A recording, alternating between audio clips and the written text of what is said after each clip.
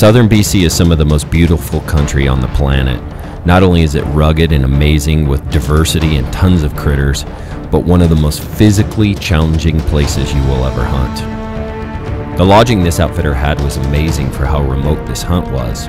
The reality is, we only slept there. We were in the woods every day, all day long. Hunting elk in BC is not only difficult because of the terrain, but it's also difficult because of the low elk density.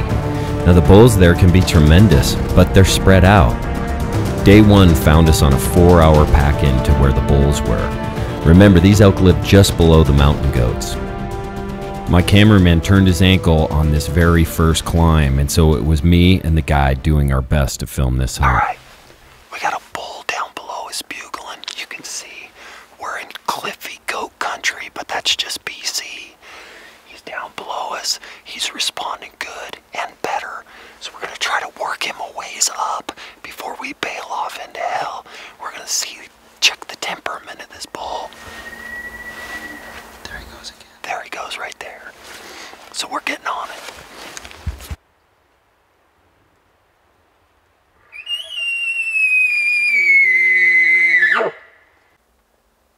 So we ended up dropping way in there to work that bull.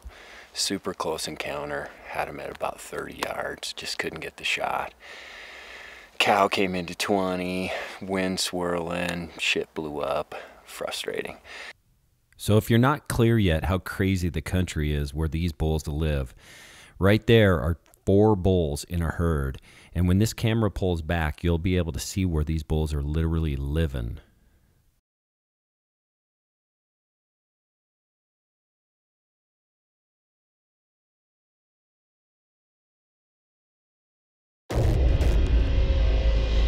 So not only was the terrain tough, but we got poured on for 3 out of the 5 days.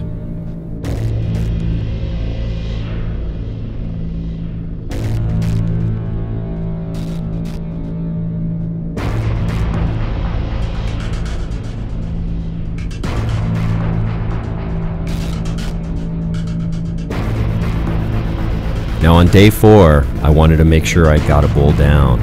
And so I told myself any bull that I got to come in that day, I was going to be flinging arrows.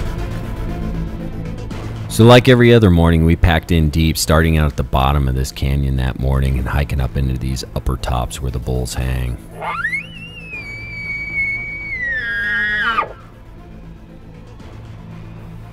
So I ripped off a bugle and this little bugger came out of the timber about a half mile away. Now remember, my cameraman was my guide, so not super experienced, but we did get a shot of him coming in, even though it was out of focus. And as he came in, I knew he was coming like a dog on a leash. I didn't know if he could get to where we were. We had cliffs on every side of us, slide chutes. I didn't know if he could get there, so we set up in the best chute that we could, waited and waited, waited and waited, and he just never showed up.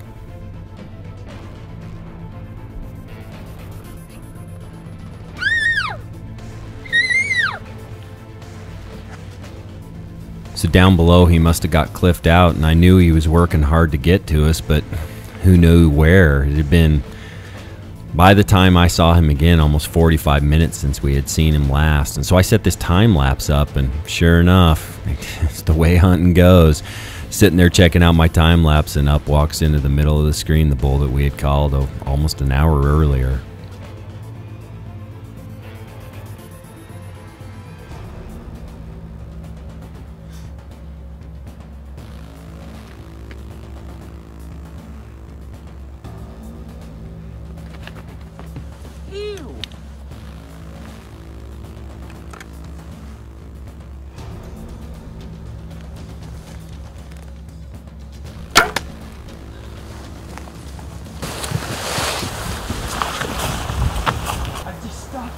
You got video? On video? I was checking my time lapse and he ran right. He was right. He was right there. No. Oh, I knew he was coming up. I told you he was coming up that road. There was another shoot. Dude, I didn't have an arrow out. I didn't get an arrow. He was right there looking at me. He was all out of breath. And so I put an arrow on. And just 10 ringed him. He was quartered away. He's dead. Where'd he go? Which way did he go? That way. Like, wait a second. Your arrow go through it? Uh-uh. Are you shorting the arrow? All right, I believe it. Hell yeah, man. That's freaking awesome. No way. Dude, Mark, you guys want to see it? Yeah. No way, bro.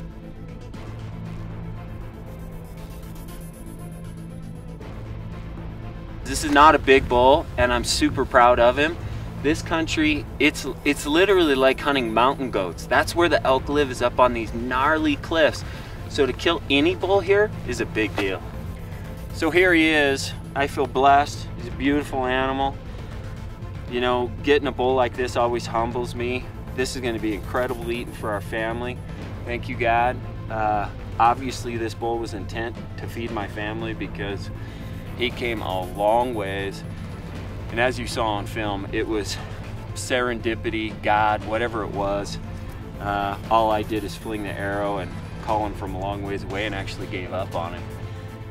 So just feeling real humbled. What a blessing. Beautiful bull.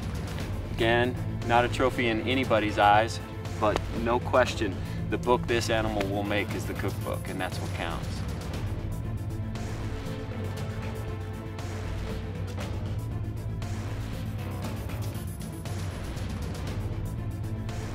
So this has been my second trip to BC, and I will be back. I've shot 2 eater bulls. The next time, I'm going to go for a giant.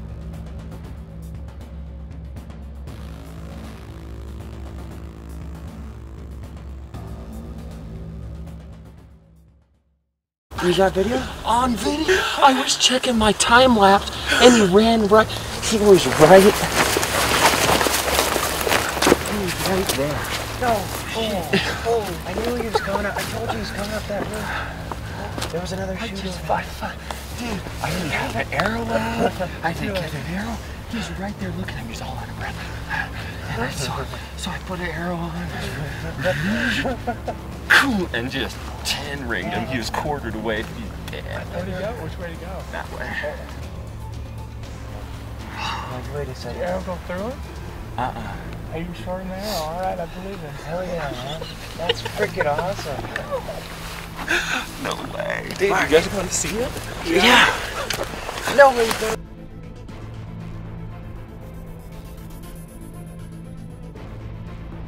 This is not a big bull, and I'm super proud of him. This country, it's literally like hunting mountain goats. That's where the elk live, is up on these gnarly cliffs. So to kill any bull here is a big deal.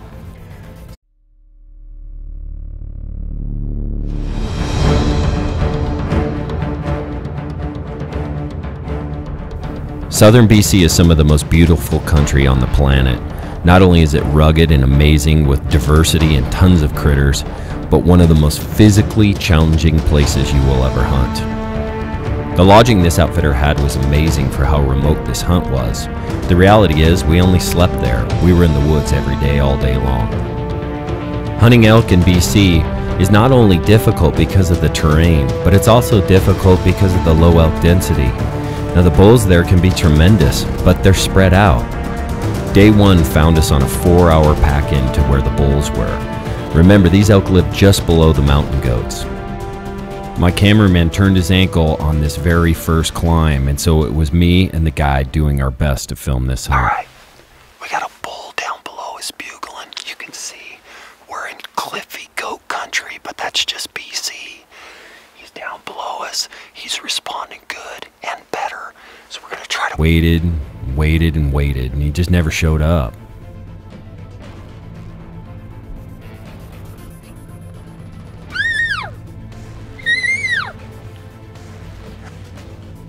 So down below he must have got cliffed out, and I knew he was working hard to get to us, but who knew where. It had been, by the time I saw him again, almost 45 minutes since we had seen him last. And so I set this time lapse up, and sure enough, it's the way hunting goes.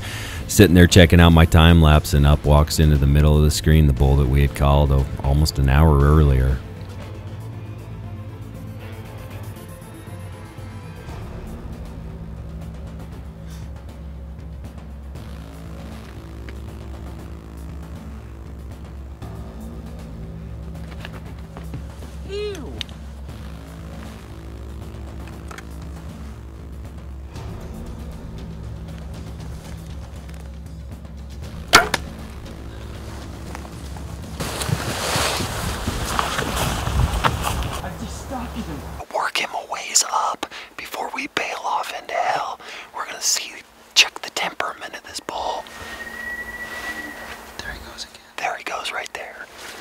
so we're getting on it.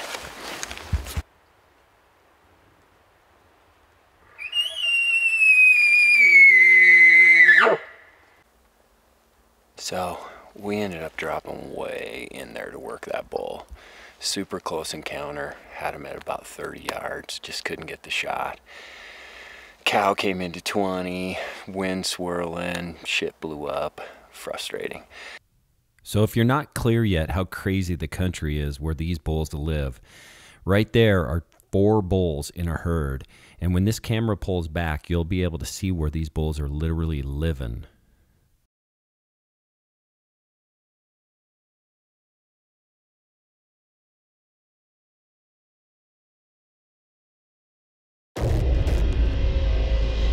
So not only was the terrain tough, but we got poured on for 3 out of the 5 days.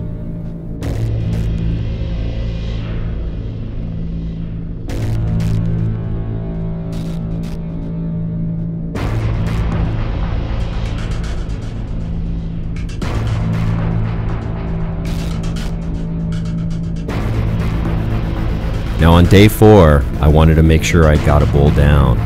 And so I told myself any bull that I got to come in that day, I was going to be flinging arrows. So like every other morning, we packed in deep, starting out at the bottom of this canyon that morning and hiking up into these upper tops where the bulls hang.